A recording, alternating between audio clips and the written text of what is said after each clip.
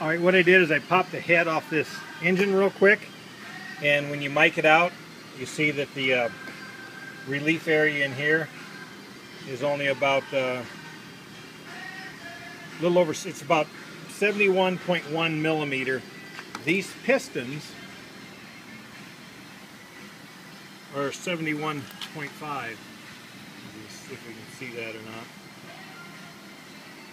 So with these pistons at 71.5 and this head at only 71.10, there's an interference.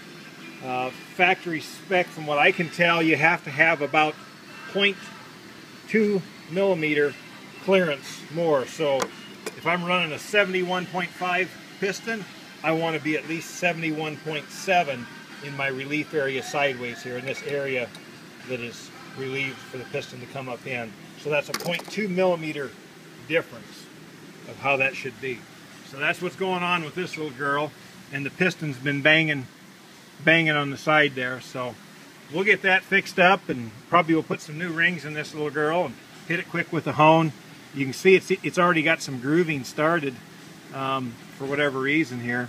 This is an engine that hasn't ran, but it already has a pretty nasty groove in it. But it's in what I would call a non-critical part, so it's not going to matter. We'll be able to, yeah, in fact they all do.